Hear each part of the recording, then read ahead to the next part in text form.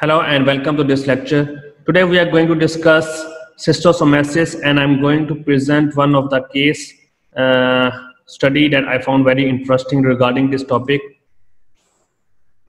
And the case study is discussing about the outbreak of urogenital schistosomiasis in Corsica, France, and epidemiology study. The article is quite lengthy, but I'm going to summarize in few minutes. The main thing is that they identified the spread of schistosomiasis through fresh water, swimming pools, from the tourists that come from Senegal in Africa. They travel to France, and from freshwater pool, they spread this disease. They are talking about the detail about the summer of 2013, where more than 120 local people or tourists infected from that schistosomiasis, and they identify that around 3,544 snails they recover from the site, and they found the presence of the causative organism Schistosomiasis present inside the snails, where these snails are the site for their growth and production for their hybridization between two species of the causative organisms. And then they explaining these all contexts. You can read this case study, it is very interesting. So the schistosomiasis infects around 230 million persons. It is also a life-threatening disease that can kill many people, and we mentioned that more than 200,000 individuals infected killed annually. Causative organisms are so many, but I mentioned the main one, like Schistosoma mansoni or S. japonicum. The site is could be the liver and gut, that where it can prominently stay, and then it can spread. S. mansoi is actually more limited to or grow to in Latin America and Africa, or S. japonicum in East Asia, or S. hematobium in Southern Africa. Actually, in this article, they are also talking about S. hematobium that spread. So they are different species. They are actually reside in different countries. And when we discuss the pathogenesis, the main thing is that it causes the inflammatory reactions by the host, inflammatory reactions at different stages of parasites. There is a life cycle for schistosomiasis, as if we see our the article that I discussed with you, that it spread in the swimming pool, freshwater swimming pool. So if our infected person enter in the swimming pool, like tourists, there are so many tourists from different parts of the world, and if they enter in the swimming pool, they may are the carrier, and maybe if they enter the swimming pool and then through swimming pool in the water, it can be spread through feces or through urine. So this cycle, if you take a look, so this is an infected person. If he or she urinate in the swimming pool, the urine, they contain different causative organisms, like I mentioned, S. japonicum, S. mansoni, or hematobium. Then they release mericardia. This word will be commonly you will get to know with schistosomiasis. So the egg will release the mericardia. The mericardia will reside in the snails.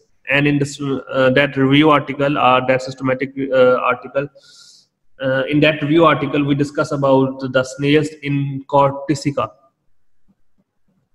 So the snails are the site where it can reside. Then the sporocytes will grow. Maybe if, for example, two organisms or two causative organisms, S. mansoni or S. japonicum, reside in the snail, maybe it can make a new hybrid. So it may potentiate further disease, or maybe more deadly causative organism. Then obviously, if a person have any bruises in the skin or in around any body feeds, it can enter into the body, penetrate inside the body, and they have a tail. That tail is very important, because this tail, they can move, they are motile, they enter into the body, they can affect the mention I mentioned is the liver and the gut. If they reach in the liver and gut, so then it can affect through hepatic portal vein. Then when it goes inside, the tail will be lost after certain time. It can reach into the circulation, migrate through portal blood in the liver, I already mentioned, and then it migrate to mesenteric venules of bowel, rectum, and laying egg, and that egg then again shed through bladder, or through urine, or through feces. So there's a complete cycle that is going on in schistosomiasis. So what they are doing, the main thing is that the T cells of the CD4 receptors recognize the pathogen, and they form the bond, like the antigen presenting cells. They form the bond with CD4 cells, like with T receptor cells, and they making the complex bonding, and then they are responsible for further differentiation of Th1 cells that activate macrophages and cytotoxic T cells, or Th2 cells that activate beta cells, or Th17 cells that is responsible for recruitment of neutrophils and macrophages. So the immune response work like that. And this picture is talking about, on the left side is the immune suppressed condition, and on the right side is the normal condition. So in the immune suppressed condition, there will be the reduction of the number of inflammatory mediators, and they are explaining in terms of different mediators that will be appearing. If you take a look of this histological slide, this arrow is showing you is actually the presence of dense fibrosis, which is a key indicator having scattered granuloma. And when you take a look on the right side, this white arrow, they are showing you, this white arrow is showing you the presence of the myocardium containing egg. So you can see the two main characteristics, the presence of myocardium containing egg on the right side, and on the left side there will be the fibrosis. Along with, we know that there will be prominent eosinophils, histiocytes, and the giant cells will be also observed. This is a macroscopic investigation where we found the pipe stem fibrosis. You can see these pipe stem fibrosis will be found, and it's because of the Schistosoma japonicum infection. And this is another picture to explain how it can spread through feces or through urine. And the egg lay down, it hatch into the snails.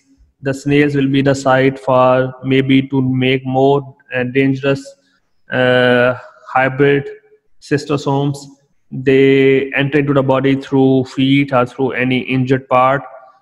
Then it can reach into the circulation through hepatic portal vein, through liver, and it can cause pipe stem like porous cirrhosis, and then spread to other body parts, and then it can produce more egg, and then it can release the egg and again discharge where the person is residing. They also mentioned the presence of ovum with granuloma, and this is another ovum along with the presence of neutrophils and eosinophils. So the inflammatory reaction, obviously it will be occur in that conditions. Then urinary schistosomiasis, it is caused with the infection with Schistosoma hematobium, lead to this disease. And in the acute phase of this infection, it is called as sarcarial penetration. What is the meaning of sarcarial? This is actually different stages of the schistosomes, like the egg stage. Then we have the myocardium stage. Then it can develop into sporocyte, and this is sarcarium that having the tail. So this is a life cycle of this disease, and if you take a look of this cycle, that how the eggs can pass through urine, and if you take a look that if the egg pass through urine, it can hatch and release myocardia. The myocardia then enter into the snail.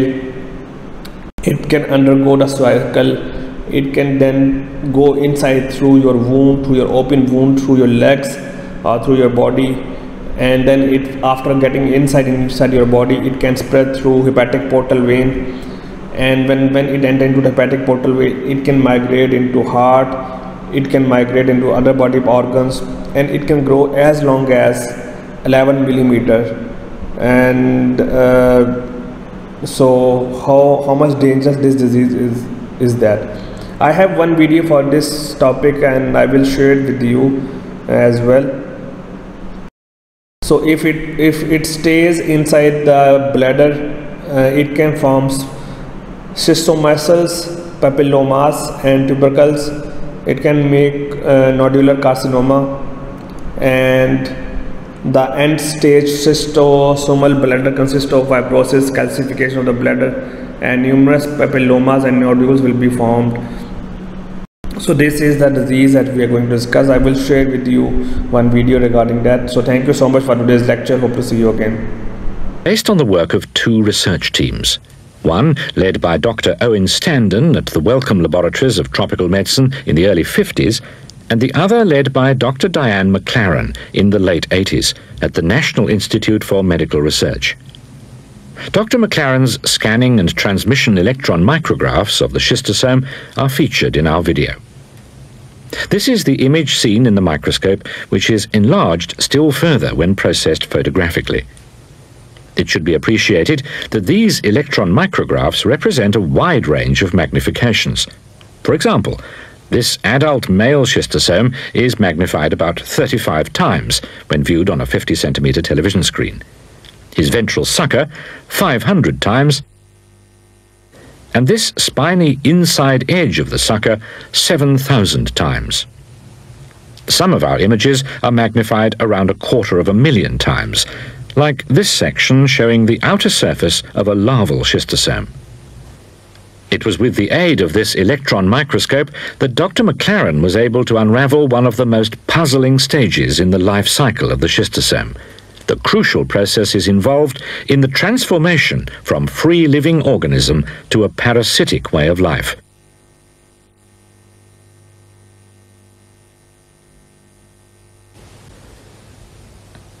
These happy children are playing in water that is more than likely to be infected by one of the world's most damaging parasitic diseases. Schistosomes are parasitic flukes that live in the bloodstream of man. They cause the disease schistosomiasis, probably better known as bilharzia, a major health problem for hundreds of millions of people in many tropical and subtropical regions of the world. A male schistosome is seen here with a female partly held in his gynecophoric canal. The male is about 1 centimeter long and uses the lateral folds of his body to form the gynecophoric canal with which he embraces the longer, more slender female. Incidentally, the scientific name schistosoma means cleft-bodied. This is the anterior part of the cleft which surrounds the head end of the female. Here are the paired schistosomes in the portal vein of an experimentally infected hamster. The flukes migrate as far as they can into the mesenteric veins, and the female extends out of the gynecophoric canal to deposit her eggs into the smaller blood vessels. The eggs then work through the tissues into the lumen of the intestine. In this species of schistosome, the eggs pass out later with the feces. Here's an egg in a fecal smear. The earliest records of urinary schistosomiasis are to be found in the Ebers Papyrus, dated around 1900 BC.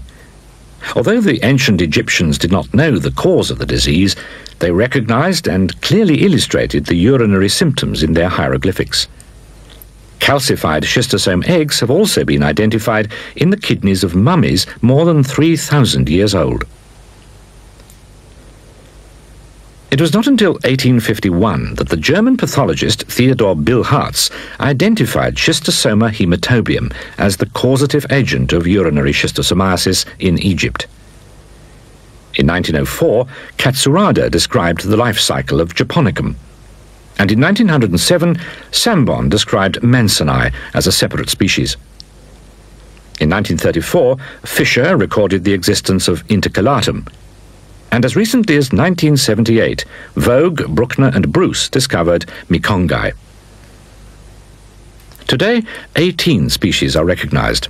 Of these, Mansoni, Japonicum and Hematobium probably infect more people worldwide than any of the other species.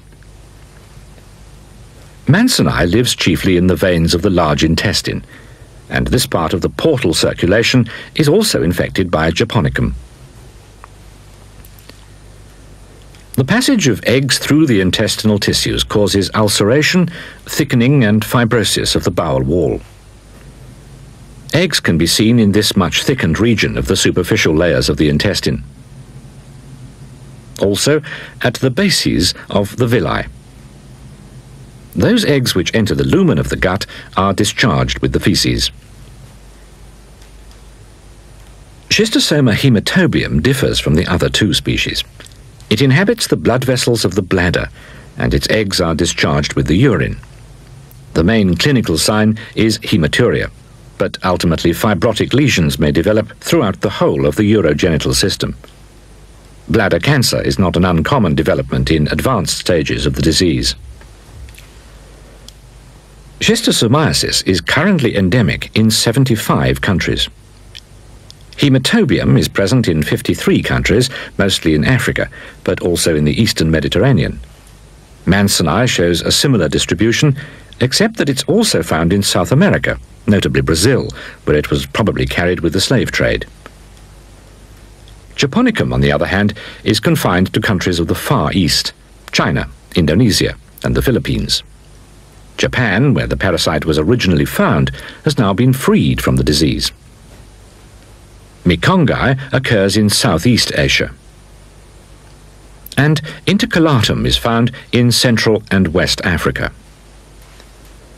Worldwide, some 200 million people are infected with the schistosomes, and 500 to 600 million are at risk. The highest infection rates are found in Brazil, Egypt, and the Sudan. Freshwater snails play an essential role in the transmission of the disease, since each schistosome will spend part of its life cycle in the tissues of a snail. Species of Bulinus are intermediate hosts for hematobium. Biomphilaria carries Mansoni, and Oncomelania carries Japonicum. Wholesale destruction of the snail hosts with chemical molluscicides is one obvious method of reducing the incidence of schistosomiasis. But since the snails are hermaphrodite, possessing both male and female sexual organs, it needs only one individual to survive a control program of this kind for an entire area to be repopulated within a single season. Moreover, development projects such as hydroelectric schemes like the gigantic Kariba Dam on the Zambezi have created large bodies of water and consequently enabled the snails to flourish in recent years. Although most infected people carry only small numbers of schistosomes, treatment with an effective drug not only reduces the prevalence of the disease, it also reduces morbidity. Praziquantel is currently the drug of choice, since a single dose affects all the main species of schistosome that infect man, and it produces high cure rates. Oxamniquin is also used for Mansoni, especially in South America, while metrifonate is valuable for the treatment of hematobium. It's man's primitive habits with regard to urination and defecation which maintain the disease in the community. Obviously, the separation of urine and feces from waters inhabited by the snails is vital in the control of infection. In the Third World, this is easier said than done. However, in Zimbabwe, the Blair Research Laboratories have produced some interesting designs for simple water pumps and lavatories. This one is a strong shelter built over a deep pit. It has an odour pipe, fly traps, and is easy to keep clean. And here are some variations on the basic design.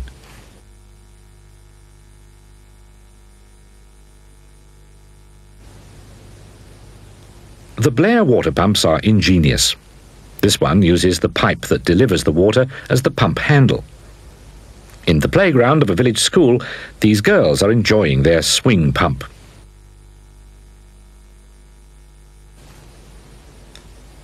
Official notices, pamphlets and posters are also used in an attempt to increase local awareness in endemic areas.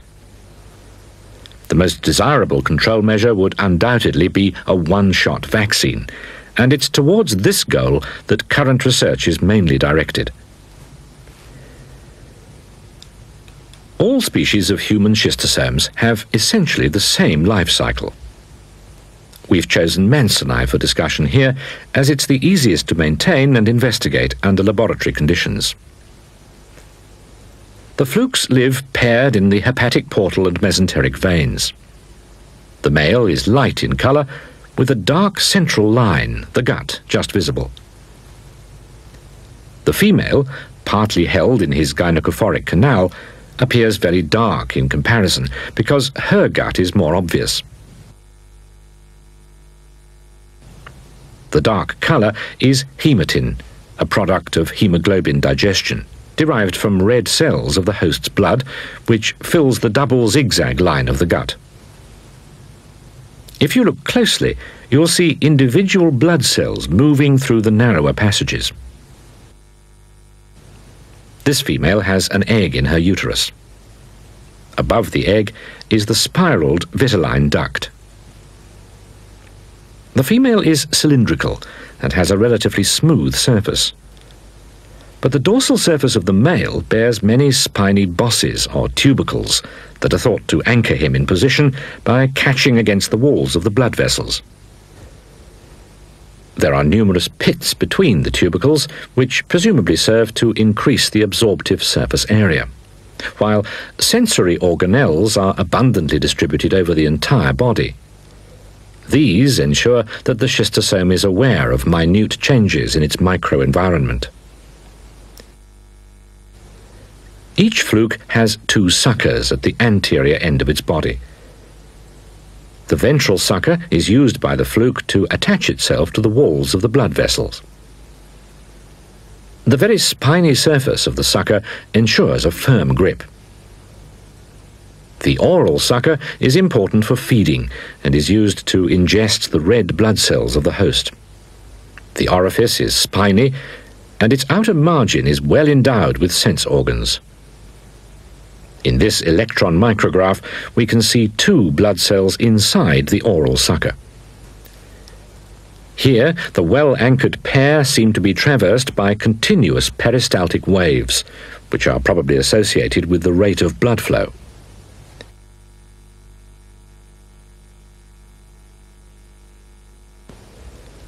Female schistosomes produce many hundreds of eggs a day, and these are deposited into a venule of the intestinal wall, where they become tightly lodged.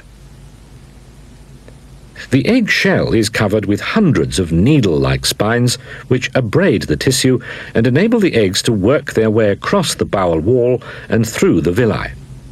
Here are two eggs in tissue at the bases of the intestinal villi. They're making their way towards and into the lumen of the gut. Later, they'll pass out of the body with the feces. Some eggs are inevitably swept back, past the flukes, and carried in the portal blood to the liver, where they eventually provoke an immune reaction and become encapsulated in a granuloma. These granulomas are clearly visible as white spots on the liver of an infected mouse. An egg is at the center of this mass of infiltrating leukocytes, mainly mononuclear cells and eosinophils. These cells ultimately destroy many eggs. They've already started to invade the shell of this one. In severe chronic infections, the liver becomes filled with granulomas, and this leads to portal obstruction, hypertension, ascites, and massive enlargement of the liver and spleen. Compare the size of the organs in a normal mouse and a mouse harboring a chronic schistosome infection. These features of pathology accurately mimic the clinical symptoms of the human disease. Schistosome eggs are easily detected in fecal smears. They're about 1/7 of a millimeter long and are comparatively large as helminth eggs go. The prominent lateral spine is the characteristic feature of Schistosoma mansoni. The spine is terminal in hematobium. And although lateral in Japonicum, the spine is very small. The Japonicum egg is much rounder and is therefore easily distinguished from the oval-shaped egg of mansoni.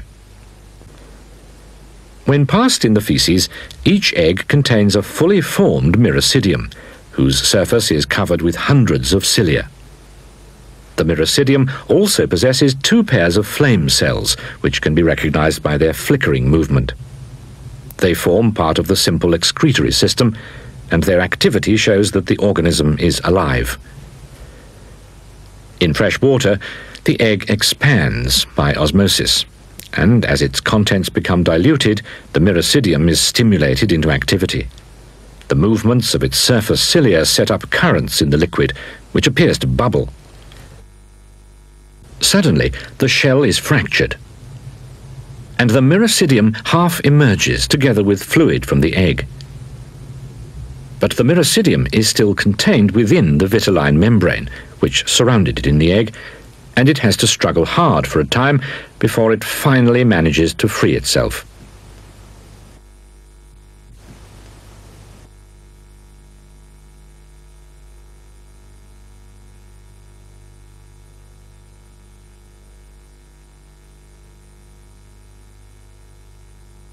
Then, in a moment, it's on its way in search of a particular species of snail.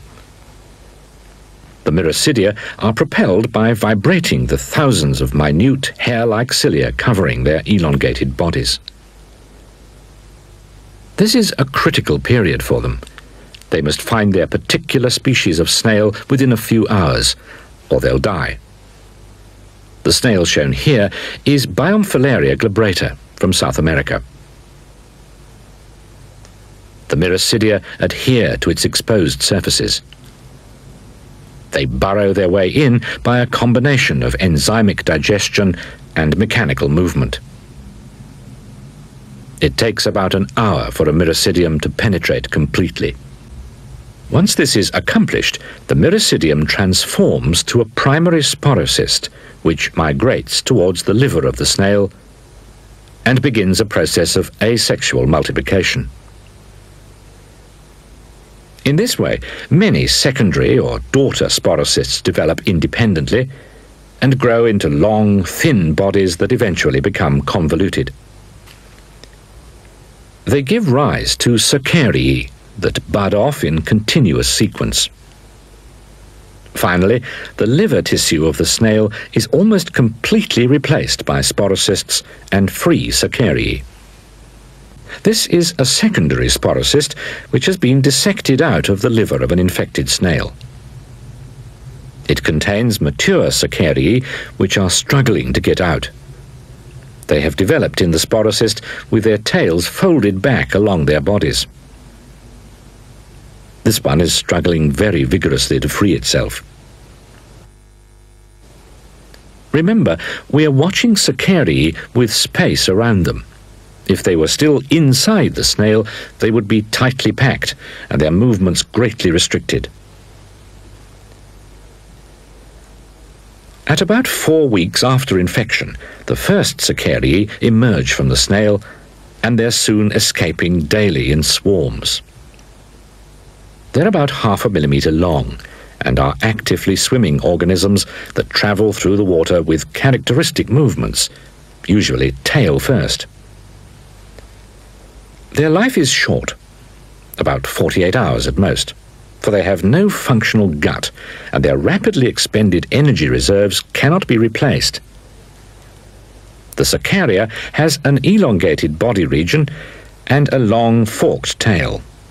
It also has an oral and a ventral sucker by which it adheres to any substrate. The external surface of the cercaria is covered with spines that are backwardly directed. These help it to penetrate the skin of its next host, since they ensure that the organism can only travel in a forward direction. Each cercaria has a secretory complex comprising 3 types of unicellular glands, which open through the oral sucker.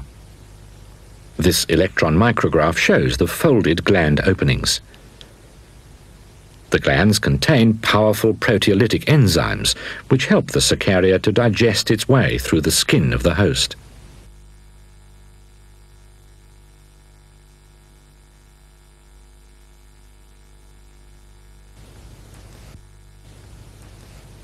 Here, Cercariae are penetrating the tail skin of a mouse. They attach with their suckers, digest, and wriggle their way through the skin.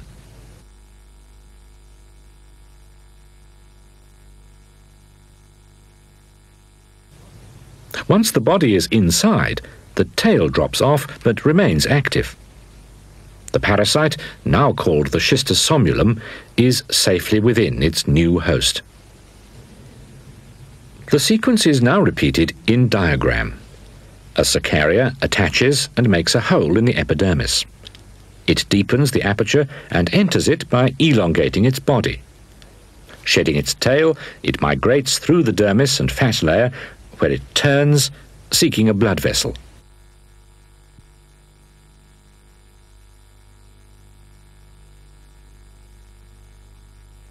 On finding one, it enters and starts its journey round the body of the host. It's carried in the bloodstream, first to the lungs.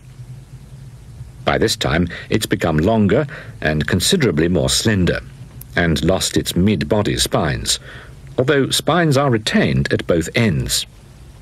The spines, together with rhythmic activity, enable it to migrate along the tiny lung capillaries, which are often smaller in diameter than the larva itself. The flukes leave the lungs through the pulmonary veins and pass via the left side of the heart to the liver. The earliest migrants arrive in the liver 6 to 8 days after infection. They become short and squat, begin to feed, and their intestines fill with dark hematine pigment. 2 to 3 week old juvenile flukes are now more recognizable as schistosomes, but they have a convoluted system of folds and ridges on the surface. By week 4, however, these folds are less conspicuous, and dome-shaped elevations appear on the dorsal surface of males. They clearly represent early stages in the development of surface tubercles. Male and female flukes pair at around week 5, and the male tubercles take on their characteristic spiny appearance. The paired flukes migrate through the portal vein to the mesenteric veins, and egg-laying begins. That completes the life cycle of the schistosome. We now have some observations on one of the most intriguing features of the life cycle, the transition from free-swimming Cercaria to parasitic schistosomulum. The Cercaria has to adapt very rapidly to its move from fresh water to body fluid, a temperature change of about 20 degrees, and a hostile environment. The most dramatic changes take place at the outer surface of the Cercaria. This is a diagrammatic section through a Cercaria. The surface is spiny and totally covered by a typical 3-layered membrane. The outer layer is the glycocalyx. This is an electron micrograph of the 3-layered membrane. Under the membrane is the tegument, a syncytium with no cell walls. Its nuclei are located in deeper cell bodies joined to the tegument by narrow, twisted connections. These are layers of muscle cells. This is how the section appears under the electron microscope. When the Cercaria enters the tissues of its new host, large numbers of membranous secretion granules are synthesized in the subtegumental cells and pass up into the tegument. The bodies join together and then connect with the surface of the larva to liberate their membranes to the exterior. The original trilaminate membrane and the glycocalyx are cast off in a mass of microvilli. This action not only serves to distract the host's immune system, it also sensitizes the host against subsequent schistosome infection.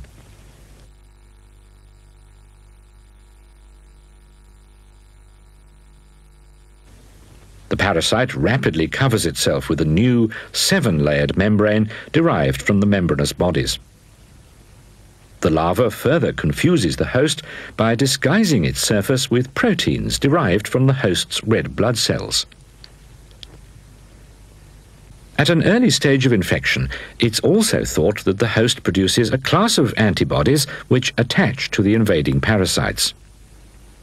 Their function is rather puzzling, in that they're not aggressive towards the parasite. Furthermore, they serve to block the killing of the parasite by other toxic antibodies. Later, there's a switch, so that the toxic antibodies predominate. This could explain the finding that young children playing in infected water have no resistance to schistosomiasis and may become heavily infected. But as they get older, they develop an effective immune response that kills newly invading parasites and thus limits the number of schistosomes they carry. Because man eventually develops this partial immunity, concerted efforts are being made in many research laboratories to analyze the mechanisms responsible for killing the flukes and to characterize the parasite antigens against which the host's responses are directed. Present research gives hope that it will be possible to design and produce a vaccine for human use. It would be an acceptable and desirable first step in disease control if the vaccine could reduce the debilitating pathology caused by schistosome eggs. Schistosomes, like many other parasites, have a variety of ways of avoiding the lethal effects of immunity. Shedding of microvilli, using host protein as a disguise, and the development of blocking antibodies.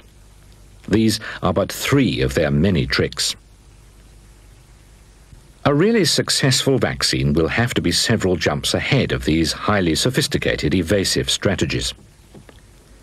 Until that time comes, we must rely on improved standards of hygiene to break the life cycle of the parasite and drugs to reduce the infection.